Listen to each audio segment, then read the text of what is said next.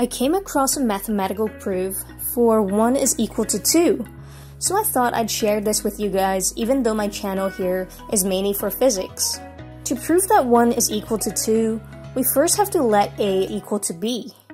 And I now multiply the left hand side with a, that becomes a squared, and I gotta do the same to the right hand side by multiplying b by a. I'm going to subtract the left hand side by b squared. Whatever we do to the left hand side, we gotta do to the right hand side.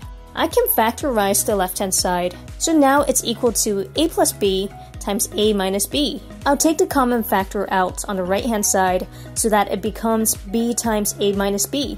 At this point, I can cancel these two brackets out, a minus b, from both sides. That leaves me with a plus b is b. But we said earlier that a is equal to b, so that's the same as b plus b is equal to b, or 2b is equal to b. Dividing both sides by b, that boils down to 2 is equal to 1. We know that's not true, so what's wrong with my proof? If a is equal to b, they are the same number, so that a minus b is equal to 0. So that means when I made the cancellation here by dividing both sides by a minus b, I essentially divided by 0. And we know that the laws of mathematics prohibits us from dividing by 0.